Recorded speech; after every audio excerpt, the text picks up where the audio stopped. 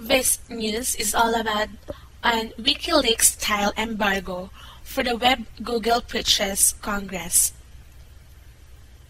While major corporations and other groups have lent their support, specifically the Motion Pictures Association of America, SOPA has come under criticism from all over the web for the implications that it could have on the future of the Internet and information sharing as they know it. The Stop Online Piracy Act, or SOPA, could squash sites across the globe for sharing material protected otherwise under copyright laws, which, while established with good intentions, could carry hefty penalties and fines for people that wish to stream music or watch footage as innocent as home recordings of video gameplay. The Google has previously attacked the proposed legislation. It says that it would be a big blow to freedom of speech and freedom of press guarantees under the United States Constitution. The ACLU stated that the passing of the Act would establish a Great Firewall of America on par with the restriction in play in China and wrote in a letter earlier.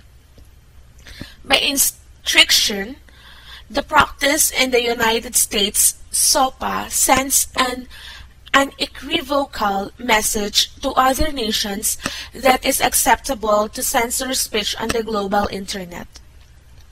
Google does not want to directly stop free speech on the Internet. They just want to make it near impossible for sites to operate. To everyone online, Electronic Frontier Foundation legal activist Trevor Tim tells Forbes that the implications and addendum including this is the SOPA, or Stop Online Piracy Act, proposal could be detrimental.